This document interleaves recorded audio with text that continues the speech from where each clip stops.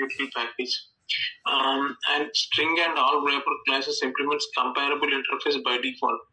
And coming to comparator means no predefined classes implements comparator. This. Okay, fine. Okay, how we can avoid Hello. Fine, good. So how we can avoid concurrent modification exception?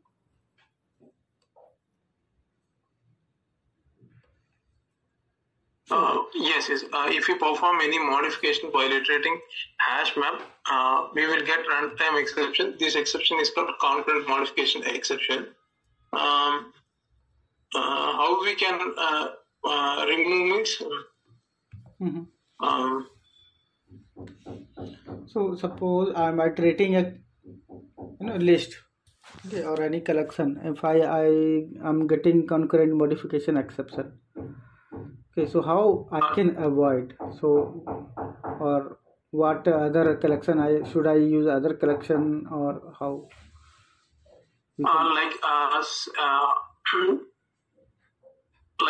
What we call a set map.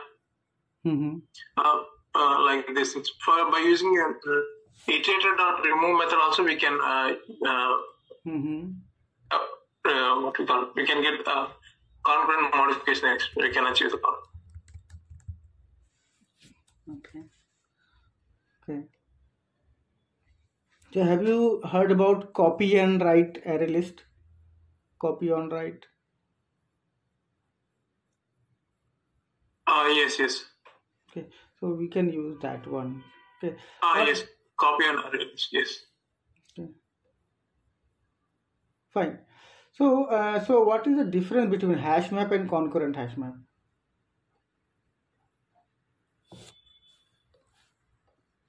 Yeah, hash map and concurrent hash map. Yes, hash map means hash map is non-synchronized and not thread safe. Concurrent hash map is synchronized and thread safe by default.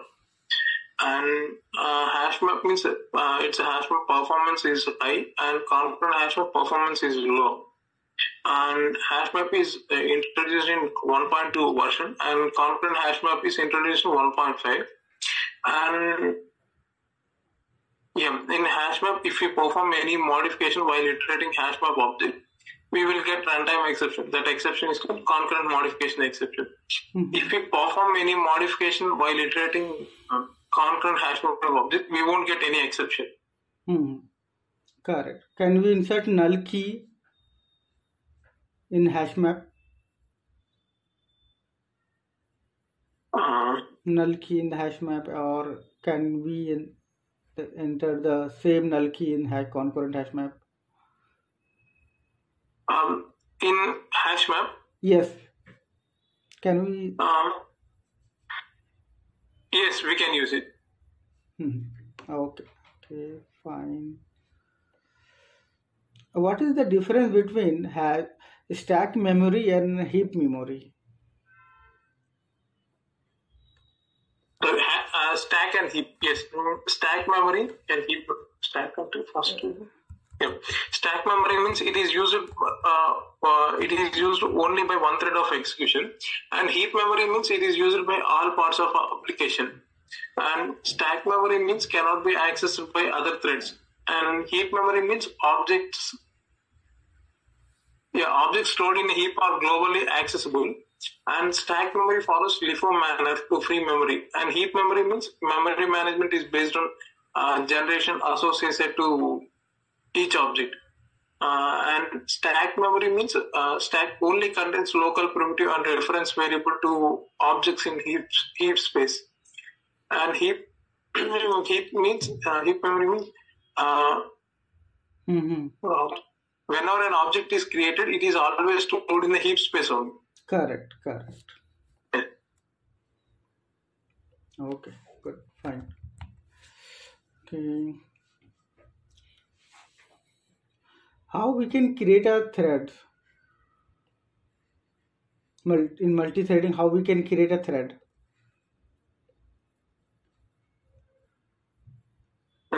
Sorry? How we can create a thread? How we can create a thread? There are two ways to create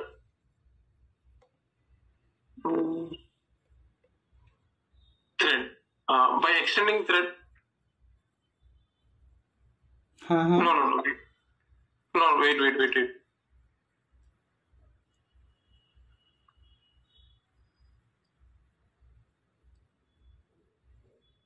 I'm getting it. How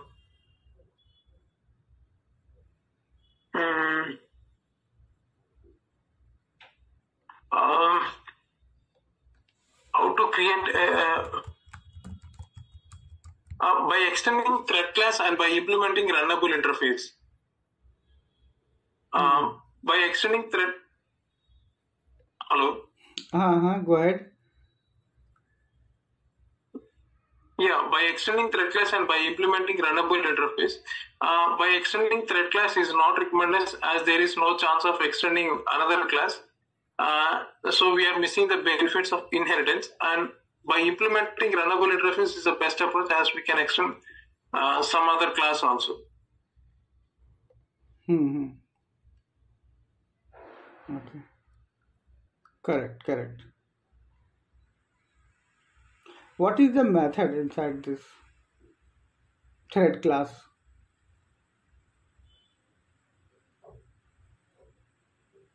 Sorry. What method is present in thread class? What method?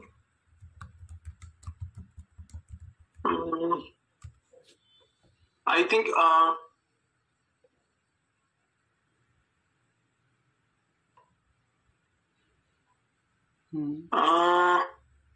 wait, I'm getting it. Method present in thread class ante what we call sleep yield.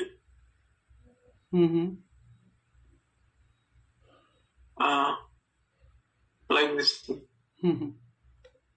Sleep yield join.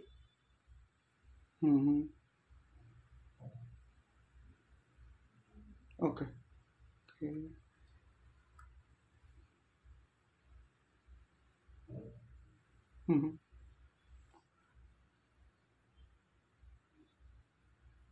Yeah, sleep yield join wait. Okay, fine. What is the use of a toString method?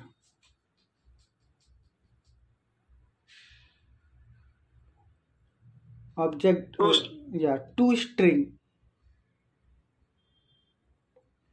In object class.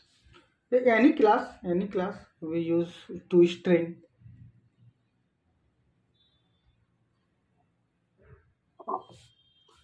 Use of toString in Java. Use of toString means it's used to what we call it's used to represent the string representation of the object. Actually, toString means it returns the string representation of the object.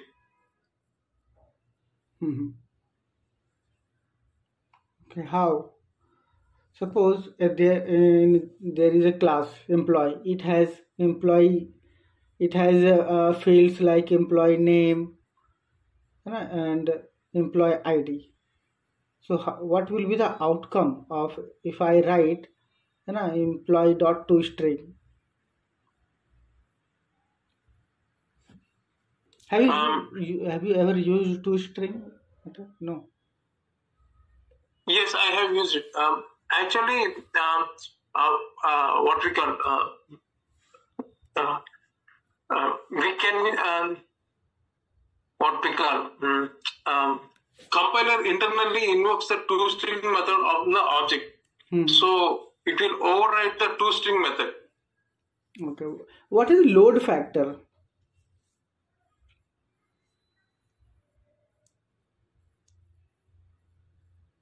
Sorry? What is load factor? Yeah, load yes. factor. Load factor means it is a measure that decides when to increase the hash map or hash table capacity to maintain the get and put operations of complexity. So that means we can increase the default value of load factor is 0.75. That means 75% is of the map size. Correct. How we can create a immutable classes?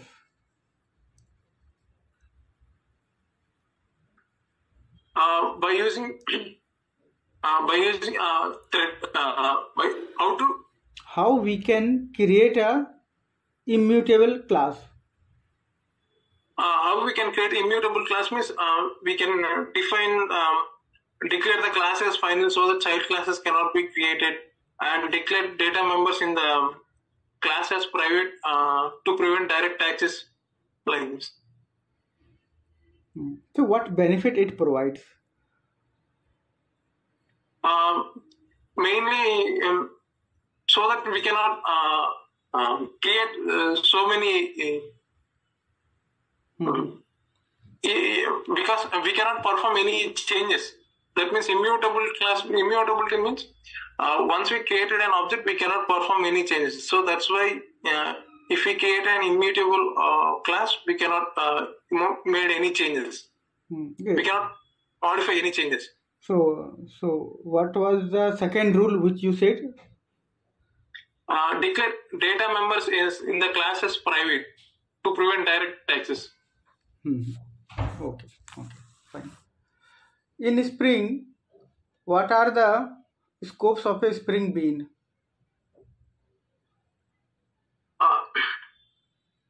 Yes, Spring Bean scope, singleton scope, prototype, request scope, session scope, and global session scope.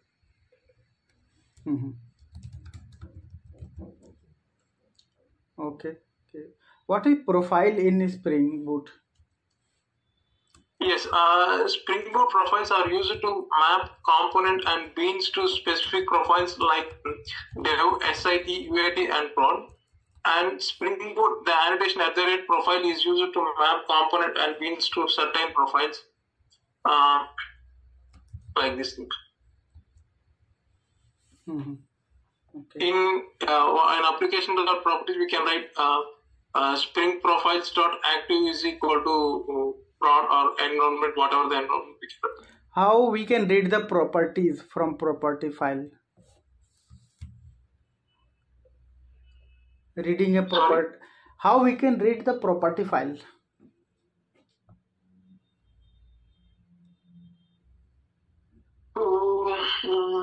Wait. How to read property file? Sorry, can you repeat the question? How to read? Yeah, how to read the properties file in Spring Boot? Wait.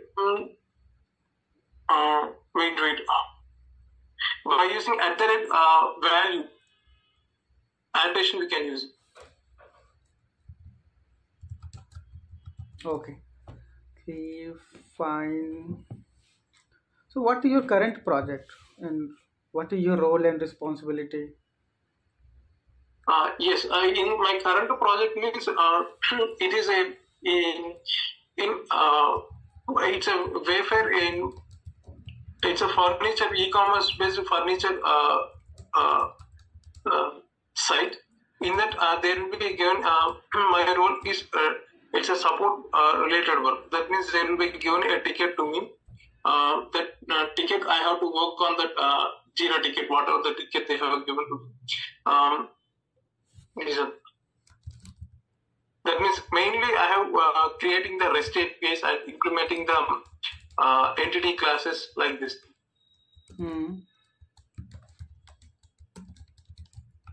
Okay, fine. What are the benefit of microservices?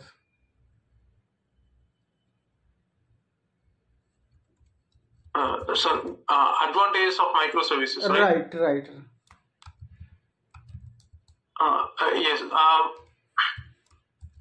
Microservices means mainly you can use it for self-contained and independent deployment module and less dependency and easy to test, faster recycle, and the cost of scale.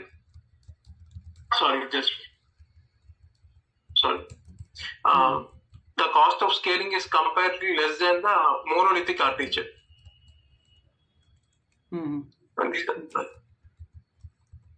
Okay. Okay. What is circuit breaker?